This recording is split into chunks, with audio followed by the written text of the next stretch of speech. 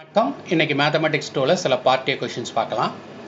இப்போ என்ன கொடுத்திருக்காங்கன்னா u னு ஒரு ஃபங்க்ஷன் கொடுத்து y plus e power x cos y கொடுத்து இது ஹார்மானிக்கா இல்லையான்னு செக் பண்ண சொல்லியிருக்காங்க. ஹார்மானிக் கண்டிஷன் என்ன அப்படின்னா uxx plus uyy equal to 0 இருக்கணும். அதாவது dou square u by dou x square plus dou square u by dou y square 0 இருக்கணும். u equal to y plus e power x cos y னு கொடுத்திருக்கிறத எழுதிக்கிடுங்க. dou u by dou x first கண்டுபிடிங்க.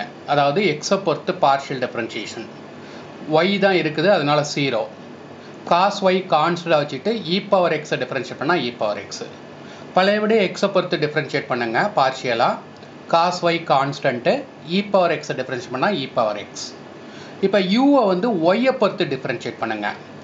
e power x constant y ஓட differentiation 1. இது constant cos y ஓட differentiation minus sin y. பழையபடி y பொறுத்து differentiate பண்ணுங்க. 1 differentiate பண்ணா 0. e power x constant sin y differentiate பண்ணா cos y. இந்த மைனஸ் சைன் அப்படியே வரும். ஸோ மைனஸ் மல்டிப்ளை பண்ணோம்னா minus e power x cos y.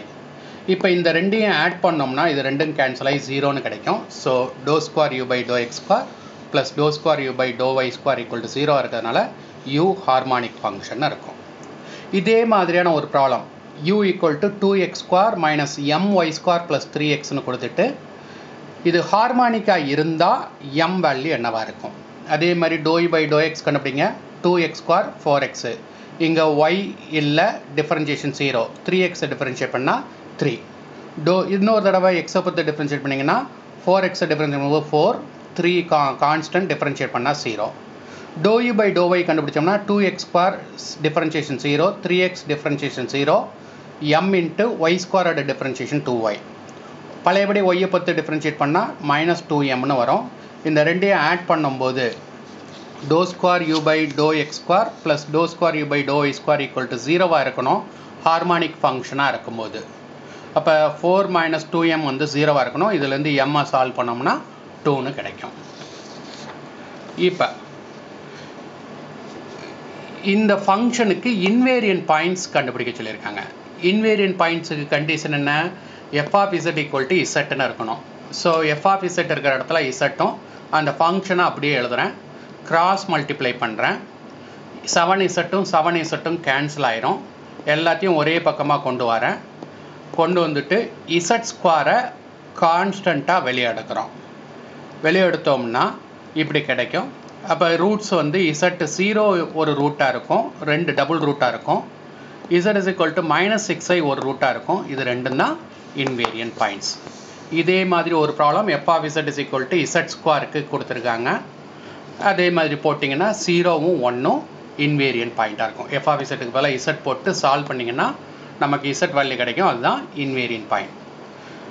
இப்போ ஃபைண்ட் த கிரிட்டிக்கல் பாயிண்ட்ஸ் அப்படின்னு கொடுத்துருக்காங்க.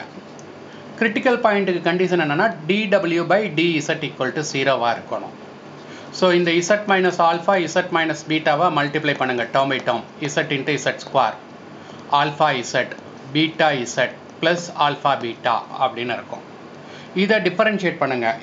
w ஸ்கொயரை டிஃபரன்ஷியேட் பண்ணால் 2w into dw by dz. z ஸ்கொயரை டிஃபரன்ஷியேட் பண்ணால் 2z. Alpha plus beta constant z differentiate பண்ணால் 1. இப்போ இந்த 2wவை கீழே கொண்டு போயிருங்க. இப்போ dw by dz 0 போட்டிங்கன்னா இந்த நியூமரேட்டர் 0 இருக்கணும்.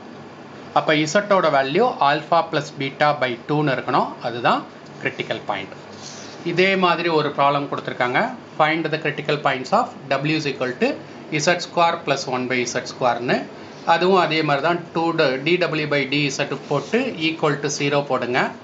போட்டுட்டு நீங்கள் 2 கேன்சல் பண்ணிங்கன்னா z பவர் 4 equal to 1னு வரும். z is equal to 1 power 1 by 4னு வரும். அதாவது 4th ரூட்ஸ் ஆஃப் யூனிட்டி. அதுதான் நமக்கு கிரிட்டிக்கல் பாயிண்ட்டாக இருக்கும். ரைட்டுங்களா? ஸோ நெக்ஸ்ட் வீடியோவில் வேறு சில ப்ராப்ளத்தோடு மீட் பண்ணலாம். நன்றி.